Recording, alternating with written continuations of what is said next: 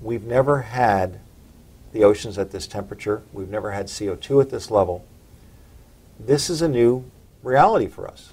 Now, the climate has changed before, but we're warming faster than we've ever warmed before, 55 times faster than any time that we know about in the last 500 million years. Hello, I'm Rebecca Rubin, and welcome to Vital Voices of the Environment. My guest today is John Englander, an oceanographer, consultant, and author. Combining personal experiences as a global ocean explorer with expeditions in Antarctica, Greenland, and the high Arctic, and deep dives in research submarines, along with having served as CEO of the Cousteau and International Seakeeper Societies, his mission is to be a clear, objective voice on our changing climate and oceans. You've just published a new book called High Tide on Main Street that sounds the alarm for seas rising faster, higher, and sooner than the prevailing scientific models suggest. You're one of many who has written and spoken on the subject of climate and sea level rise, and yet you have a unique perspective and an interesting voice. What makes you so sure that dramatic levels of sea level rise for the future are such a certainty? It again comes from looking at least 400,000 years of data and seeing how carbon dioxide, CO2, global average temperature, and sea level correlate. And there's a graph in my book where I overlay the three different factors, and they line up almost perfectly. The CO2 traps the heat. We can see the effect on warming, and as the ice sheets melt over centuries, sea level adjusts. John, in that same chart that you just finished talking about, you've got this CO2 spike that basically goes vertical. What is that? How do we think about that? Well, carbon dioxide is this really powerful gas. It's hard to believe, but one molecule in thousands actually has a real effect on the Earth's temperature. If we didn't have any carbon dioxide in our atmosphere, Earth would be 60 degrees colder. Pure physics. It's that effective at trapping heat. And what you're referring to is that the normal range of carbon dioxide for the last 10 million years has been 180 to 280 parts per million. Easy numbers to remember, they're approximate. We're now at 395, 40% higher than at any time in the last 10 million years. And CO2 does trap heat, and we are seeing the effect with warmer temperatures in the ocean, 0.8 of a degree Celsius, 1.5 degrees Fahrenheit, and sea levels are starting to rise. They're following. So let's cut to the chase. Who's going under and when? Well, the interesting thing, of course, about sea level rise is it's not a point event like a storm, like Sandy or Katrina. It's essentially universal. Every coastal city in the world, and while we may tend to hear about the Maldives or worry about the Bahamas or Miami, it's Boston, it's Seattle, it's Sacramento, it's every coastal city in the world, and those cities that are on rivers. I just mentioned Sacramento. Washington, D.C. is here on the Potomac. That's a navigable tidal river. And every place in the world will be affected that is affected by ocean height. John, in your view, what is not being accounted for in the current models or methods?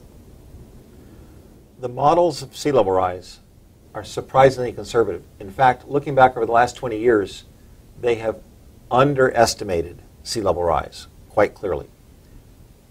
That's now documented. The uncertainties are two things, or two good examples. The methane which is being released is a tremendous amplifier. It's far more powerful as a greenhouse gas than carbon dioxide. And that's not in any of the models yet because we don't know how quickly methane will come out of the permafrost or the seabed. The other big unknown, perhaps the quickest or most sudden potential change, is West Antarctica. While East Antarctica is getting a little thicker with some ice, West Antarctica has two glaciers that are highly unstable and have been tracked for 35 years. And they are warming and loosening. And it's possible, but not yet probable, that these glaciers will disgorge, or in fact just go into the ocean over about a decade. And if that happens, that would dramatically rise sea level about 6 feet in a decade, which would be catastrophic. So let's take this down to a more basic level. It's hard for many people to conceptualize what a foot of sea level rise looks like. Can you put this in a context that people can understand? Sure, and you're right. we see tides rising maybe 3 or 4 feet, and then an extreme tide during a lunar high tide, another foot. But what does it mean when we add another foot of sea level? Well, for each foot of sea level rise, experts have come up with a rule of thumb that says there's a 300-foot horizontal movement.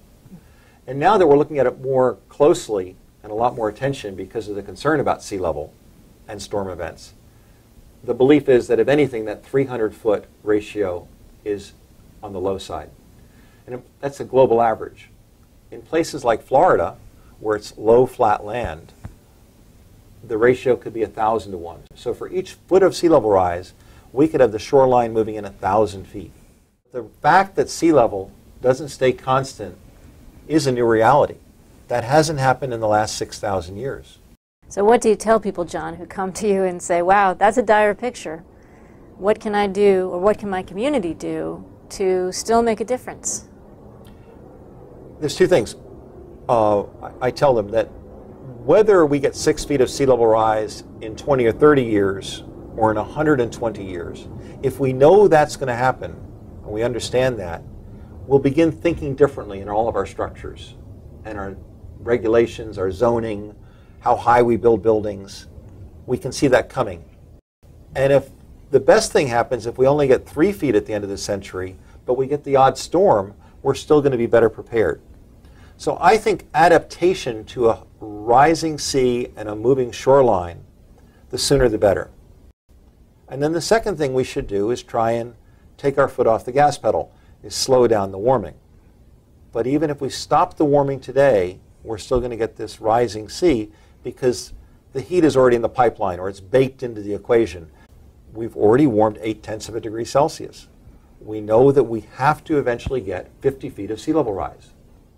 So John, those are some very sobering words, but I thank you for bringing them to us today. And I also think that there are a number of community planners and others who will be very interested in looking again at your book, High Tide on Main Street. John Englander, the author, thank you again for being with us today on Vital Voices of the Environment. Thank you, Rebecca. I've really enjoyed the opportunity.